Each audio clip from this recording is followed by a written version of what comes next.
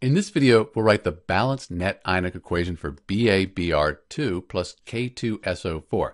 This is barium bromide plus potassium sulfate. So the first thing we need to do with net ionic equations, we need to balance the molecular equation. This is our molecular equation.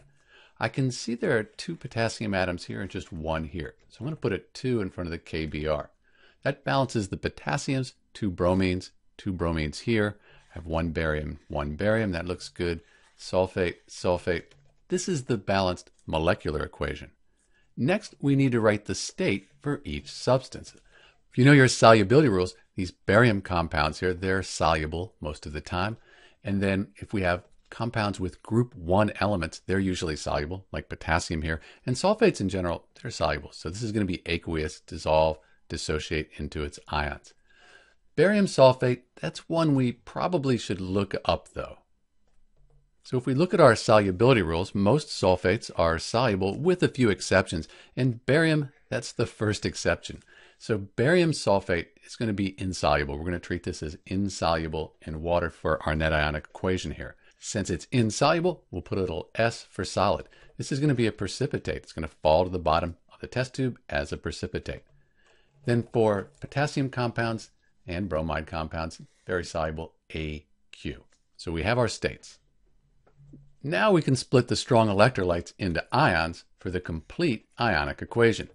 Barium's in group 2, that'll be 2 plus, and the bromide ion, each one is 1 minus. So we have Ba2 plus, the barium ion, I'll write the states later, and then 2 of the bromide ions, and potassium, that's in group 1, that'll be 1 plus, each one of those, and the whole sulfate ion, 2 minus. So we have 2 potassium ions, and then we have the sulfate ion. And these are the reactants in our net ionic equation. For net ionic equations, we don't split solids apart. So this is a precipitate. We're just going to write BaSO4. Don't split it apart. We said potassium has a 1 plus and the bromide 1 minus. So we'll have those 2 potassium ions and we'll have 2 bromide ions, just like the reactants as well. So this is the complete ionic equation. Now we can cross out spectator ions. They're on both sides of the complete ionic equation. In the reactants, we have 2 bromide ions. In the products, we also have those 2 bromide ions.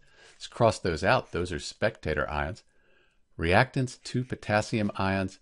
Products, 2 potassium ions. Spectator ions. Cross them out. What's left? That's the net ionic equation for BaBr2 plus K2SO4. I'll clean this up and write the states. We'll have our net ionic equation. So this is the balanced net ionic equation for BaBr2 plus K2SO4. If you look at the atoms, they're balanced, same on both sides, and the charge is balanced too. We have a 2 plus, 2 minus. That gives us a net charge of 0 in the reactants. Products, this is a neutral compound, net charge of 0.